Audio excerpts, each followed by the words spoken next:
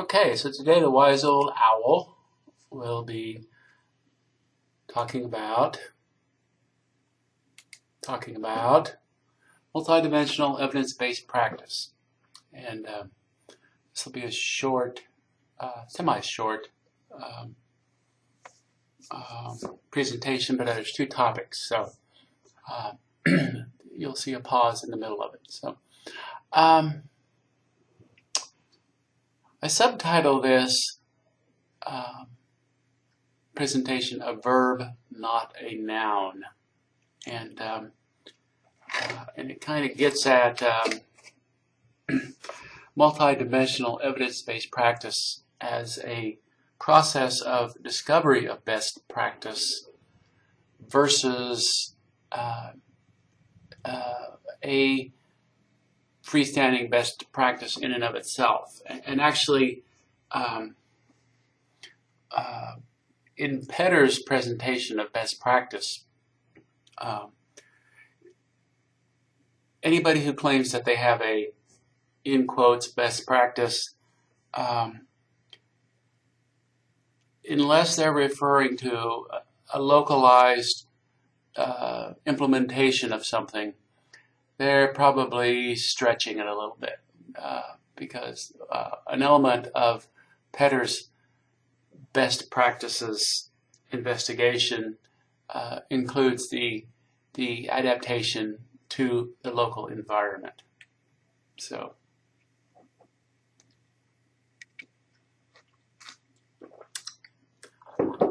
the qualitative principles that we've been studying this year in Rubin and Babby, talking about in this class, are very compatible with and adaptable to Petter's MEBP process. Discovering a best practice for a particular context is the goal of multidimensional evidence-based practice. This discovery process is continual and is strongly supported by qualitative research principles. Qualitative research is much more flexible than experimental or quasi-experimental designs. In fact, multidimensional evidence-based practices can and probably should be thought of as a case study design. In this case, the case that is being studied is the practice context. As a case study, it will be similar to other practice context. However, since the context is unique, the likelihood of a unique best practice for your context is itself likely.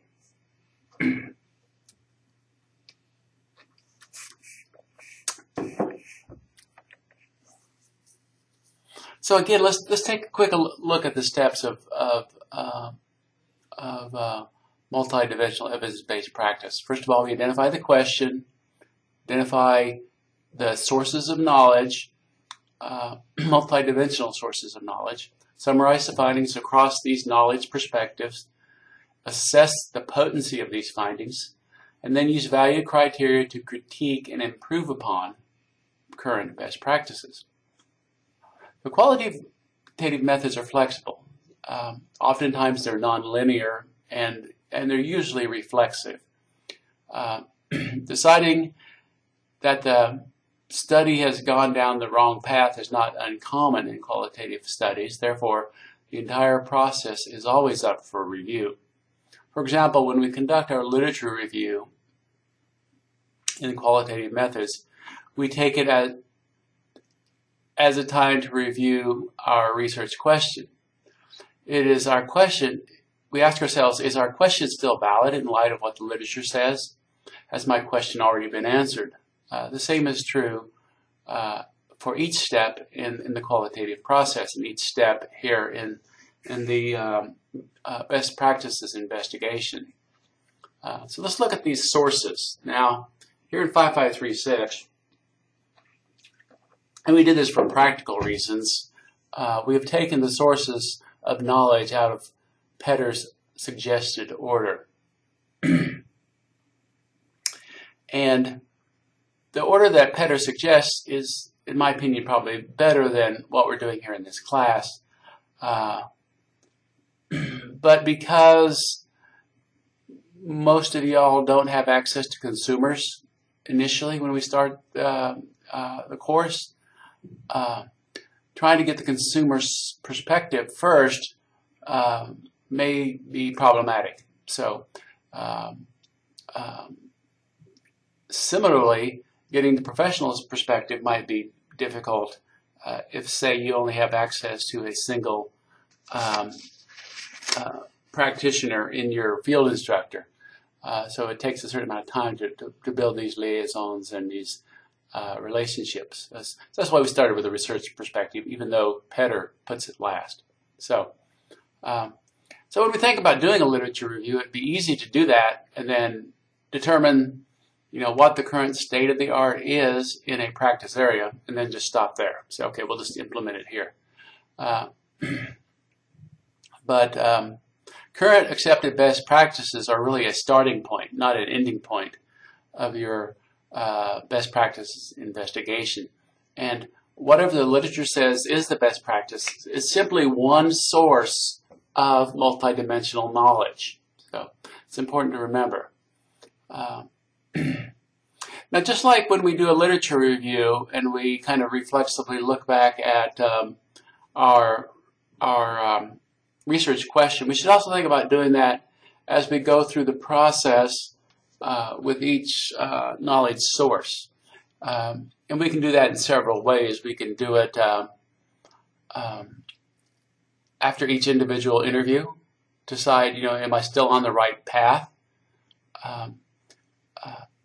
So after we reviewed the literature, reevaluated our research question, we are ready to ask those questions of professionals with practice wisdom. And when we talk to them, we're ready to look back at the literature and go, did I look at the right literature here? Is there some holes or gaps in my literature? And we can still then just look all the way back to our question. Maybe I'm still, not studying the right thing.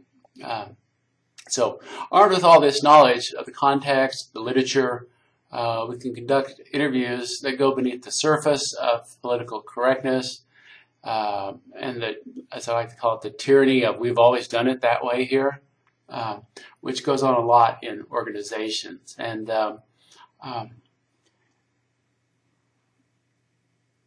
our reaction to developing knowledge shouldn't only be thought of as something that we look backwards with, that we look back at our previous steps and decide if we're still on the right path. But it's also something that we can use to look forward and to move forward as we go into our next rounds of interviews, or if we need to go back to the literature to do that. So, so now the consumer's perspective. We had a separate section on doing literature reviews, so I'm not going to go over that. And the professional perspective, it's different. The consumer has often been left out of the discussion when it comes to treatment that is in their best interest. So, the more that we can come up with multiple sources of consumer perspective, the better we are. So, of course, what multiple perspectives are we talking about? Of course, there is the consumer herself or himself or themselves. Maybe it's it's a group of people are your consumers. They're a natural consumer, but then again, there are also advocacy organizations for just about any condition that you are treating. So if you're working with people with mental illness, particularly severe and persistent mental illness, you're going to want to see what the National Alliance of Mentally Ill has said about this. If you're working with children in foster care, of court-appointed special advocacy groups or court-appointed special advocates would be a good source. Similarly, in foster care,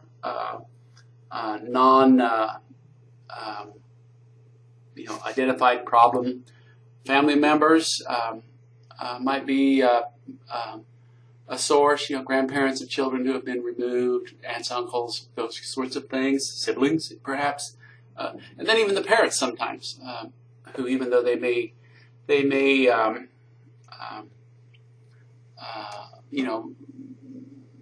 have had their children removed for just reasons, they also want to work to get their children back in many cases, and so they have a stake in it. So these are all different consumer sources. Websites, generally, when we talk about doing literature reviews, I give you the big hex sign on websites and say don't go there. But when it comes to getting a consumer's perspective, that general rule sometimes you can violate because sometimes people with different kinds of disorders will self-publish their experiences, their needs, their wants, their opinions on websites, and sometimes they are their own websites, and sometimes they will be on the websites of some of these advocacy organizations, or just in Google groups or something like that, where people go for self-support around a certain condition. And then sometimes even the consumer perspective will be the subject of a research study. So you have to be careful when you look at research. You have to evaluate it as a research article, and is this yet another way that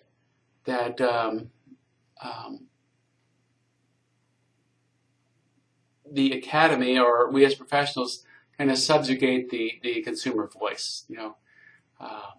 It's very possible to get a whole bunch, when you're in a power position, to get a whole bunch of people who agree with your general position to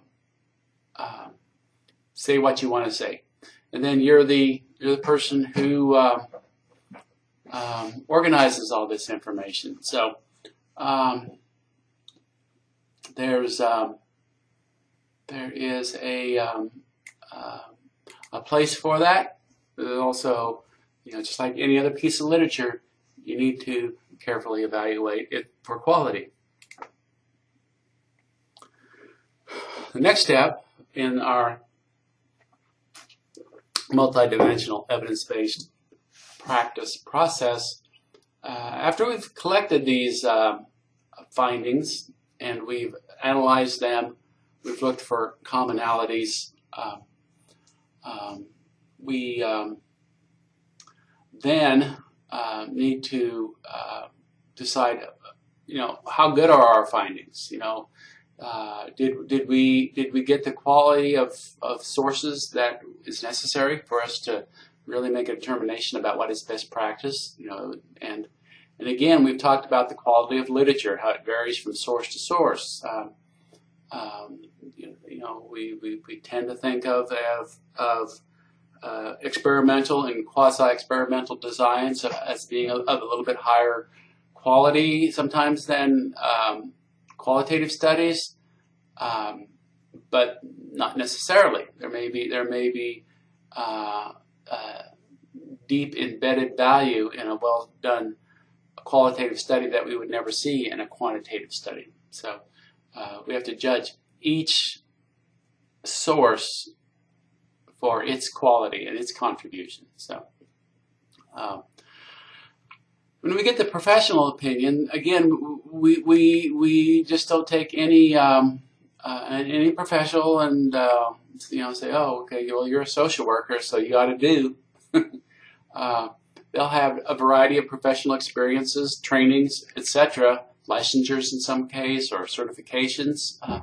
which may, or in some cases may not, add value to your investigation. The most brilliant social worker who have trainings and accolades in child welfare, they might not just add much at all to your best practice investigation in adult mental health or oncology social work, even though many of them will have had children who have had mental health problems or have been involved with the mental health system, and they're going to know about it kind of one step removed in the case of mental health, and then even further to adult mental health. So they may not add to your investigation at all.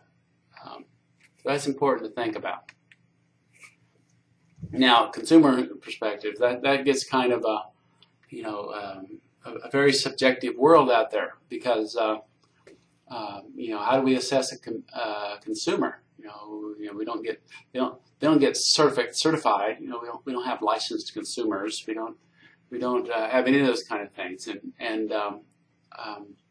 on the other hand, we don't want to fall into the trap of thinking just because someone has experienced a condition that they are the all and know all about what is necessary to remediate it. Even somebody who has overcome a problem may not have a real clear idea of what it is that made that happen. And if they haven't spent a lot of time reflecting on how they overcome that particular problem, then they may not, what they have to tell you may not be of great use to you.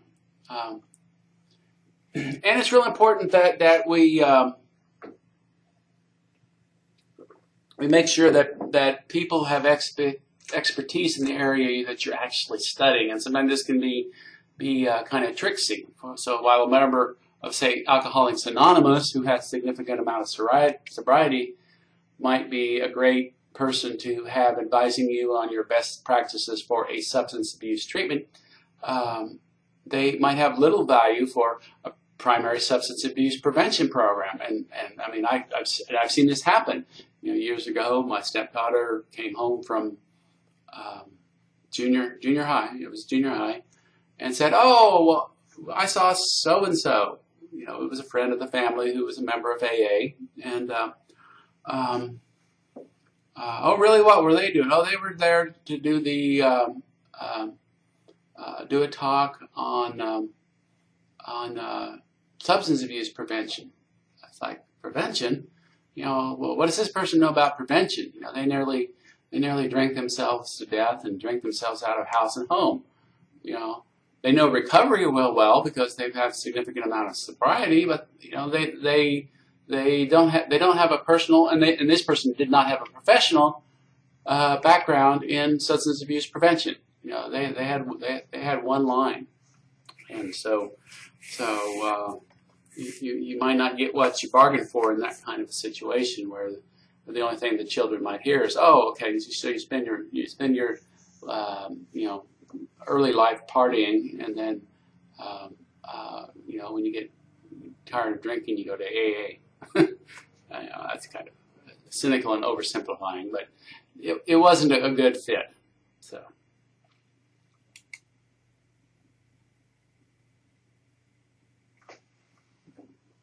So value criteria. And again, we think about overall professional values. Is the program efficient? Do we get our? Is it worth paying for? Is it effective? Does it even work? Those are some basic values that we pretty much all hold. We don't.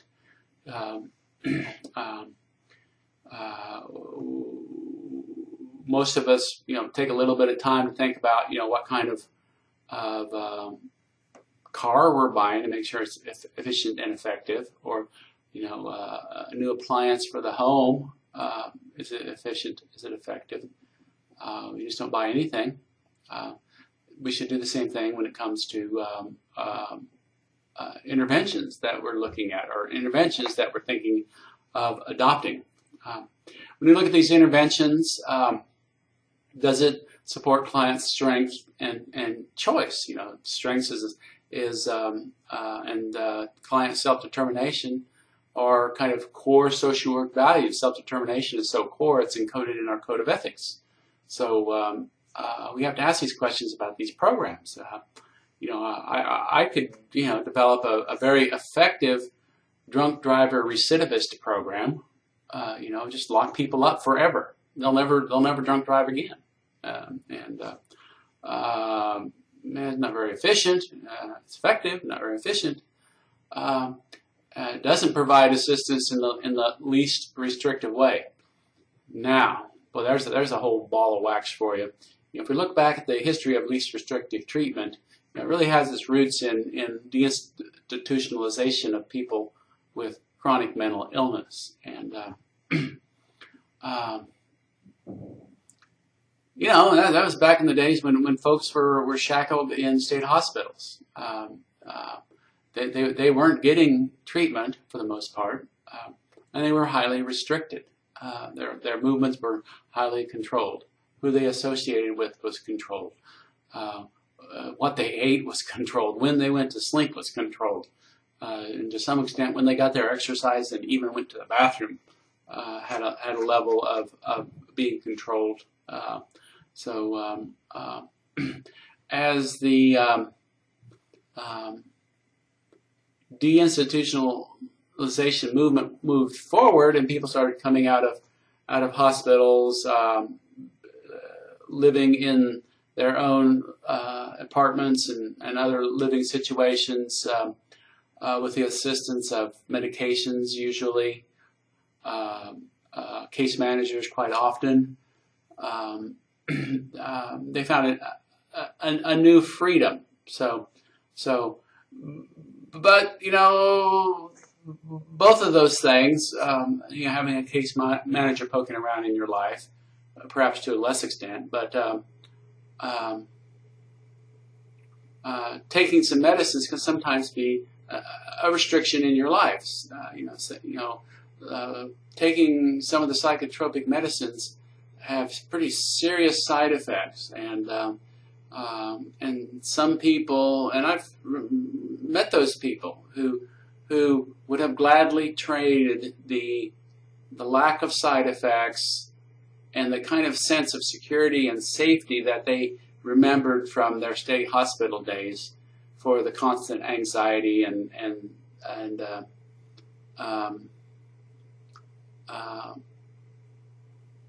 struggle that they felt to try and maintain themselves in their own apartment. So which is really the least restrictive? In one way, one is physically more restrictive, but perhaps in the other one it's living in one's own apartment could be restricting a person in other ways that have less to do with mobility, but more to do with perhaps more internal things that may be more important to some people. So it's a question we have to struggle with, and not just kind of get on the latest bandwagon of oh, we need to get people in their apartments, or oh, we need to get people jobs, or some of these kind of things that kind of have rolled through the mental health movement. And for the majority of the people who are in the center of the bell curve, those are good ideas, but there's always those extremes, and we need to take care of them as well too. Now we have to always ask yourself this value: is the cost to society acceptable? Is it acceptable to lock people away because they have a mental illness and they're not a danger to others? Is it acceptable to pay for that? Not only just taking away their liberties, but do we as a society say we need to pay for that? We used to kind of have a blank check when it come to people doing their therapy ongoing. If they're on disability, had Medicare, Medicaid, pretty much therapy for life if they had a therapist willing to see them. But managed care companies, at the behest of the people paying the bill, said, we really need to look at this. We need to have treatments that are medically justified or behaviorally, justified from a behavioral health perspective. So society isn't going to write a blank check for just anything we do, and if you're designing a program that is based around self-pay, is the cost to your customers acceptable? Because you can have the best program in the world, but if nobody was willing to pay the price, it's not going to go anywhere. So those kind of things need to be evaluated. And all of these values, again, are subjective. One person's too high a cost fiscally is another person's bargain fiscally. And one person who thinks that it's okay to lock up a person with a mental illness in a state hospital because they don't like seeing them around, they feel uncomfortable, brings down the value of the home prices in the neighborhood, those sorts of things, will be balanced by somebody who believes that individual's freedom is more important than all of these economic costs. And we have to judge all that stuff and value all that stuff when we're developing programs and deciding what is a best practice. So anyway, I'll stop this slide with this slide, and then I'll have a follow-up presentation about bringing together the multiple perspectives of consumer, practitioner, and literature. So thank you very much.